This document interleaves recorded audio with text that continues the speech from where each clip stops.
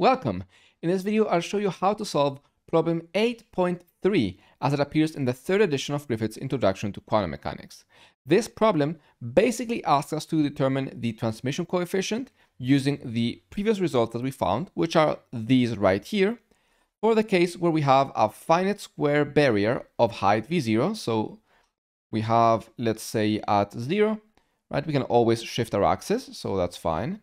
We have this finite square barrier of width 2a, right?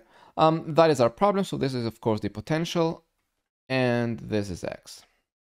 So this is what we have, and we wish to find, of course, the transmission coefficient for a particle of energy E, and then compare the exact result that we found in problem 2.32. And we have to consider that we are in the WKB regime. So our transmission coefficient has to be very small. That is a condition for the WKB approximation to actually work. And we're going to see that in a moment.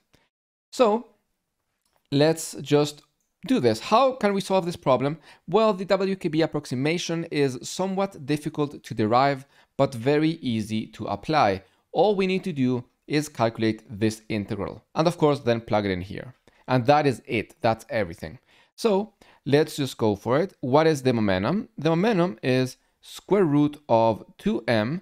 Now consider we are in the region where the potential is greater than the energy. So of course we are in the region where we have to use the potential minus the energy, right? We basically factor out a minus sign, but since this is the absolute value, right? We don't have to worry about anything. So what is our potential? Well, our potential here is 0, our potential here is 0, and it's V0 in here. And our gamma, this thing, is only for the WKB region, so this region where there is a potential. We don't need the WKB approximation outside, here or here. So this is going to be 2m V0 minus E, and of course inside of the square root. Now, let's plug this into our gamma. This is going to be pretty simple, right? 1 over h bar. Now we integrate from 0 to 2a. Keep in mind, we have the freedom to choose where we set this up, where we choose our endpoints. And this is the integral of the absolute value of the momentum. So integral of square root of 2m v0 minus e. However, this thing doesn't depend on x at all. So integrating this is trivial. It's simply 2a times that. So we get 2a, then 2m v0 minus e, and this thing divided by h bar. All right, so this is our gamma. Now, this is what we now plug into t. So t is approximately, of course, e to the minus 2 times this. So minus 4 times a square root of 2m v0 minus e over h bar. And that is our coefficient transmission according to the WKB approximation. However, is this correct? That is the question. Well, let's compare with the result that we found previously. So what we had found is that the transmission coefficient, now this is the exact form, right? This is 1 over 1 plus v0 squared for e v0 minus e times the hyperbolic sine squared of gamma. Okay, so that is the result. And well, how do we compare these things, right? It isn't immediate. We can't just look at them and say, oh yeah, they are equivalent, or oh no, they aren't. So we need to manipulate this expression a little bit. Now let's apply that gamma right here is very large. Why very large? Because we know that this expression is very small, right? It's very, very small. And for this to be very small, we need the exponent, right?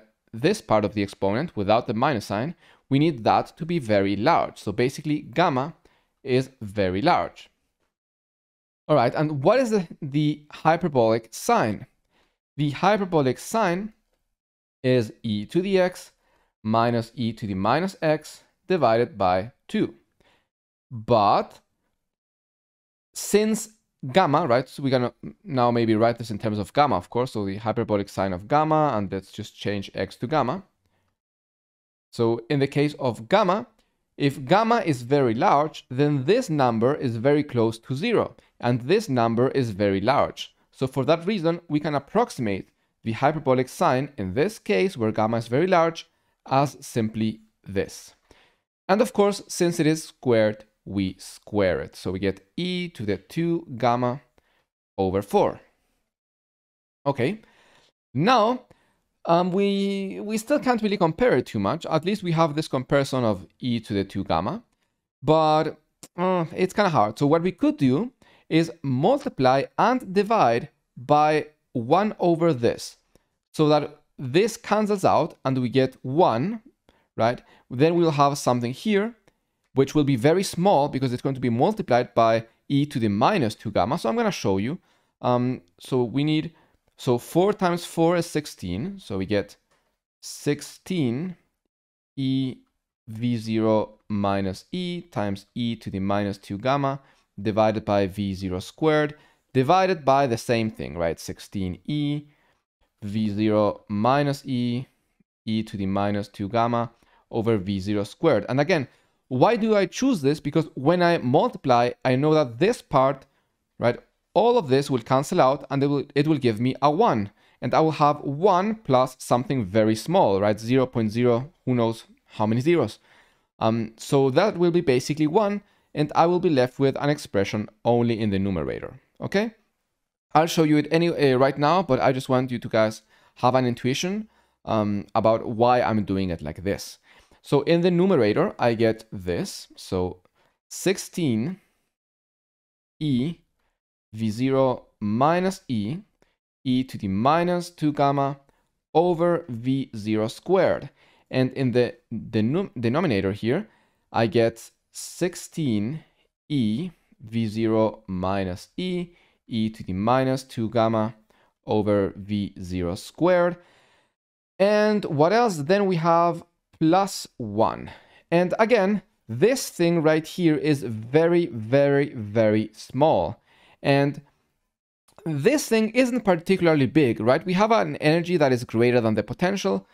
Sorry, it's actually the other way around. The potential is greater than the energy, but it isn't that much of a big difference, right? It's not going to be a factor of 100 or 1,000 or anything like that. So there's no way that this exponential doesn't dominate. So for that reason, this is basically 1, and we don't need to write something divided by 1, right? It's not necessary.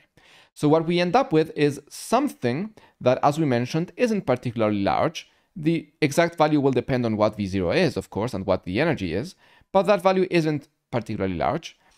And then we have this e to the minus 2 gamma, right? So first of all, we confirm basically our result here, right? This is approximately, or it goes as e to the minus 2 gamma. And that is exactly what we have right here.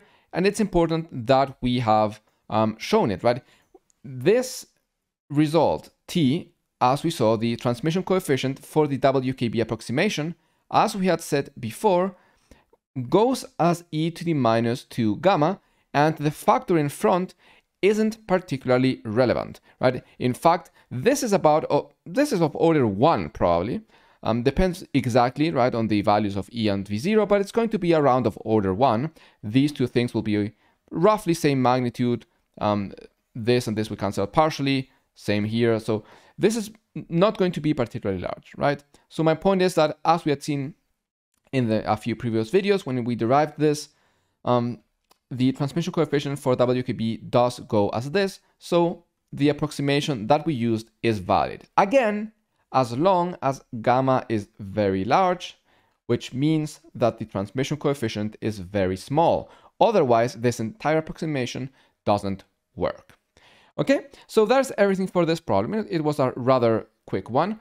I hope that this was useful to you. If it was, please consider leaving a like on the video, commenting and subscribing, and maybe checking out my Patreon. I'll see you in the next video. Thank you very much for watching.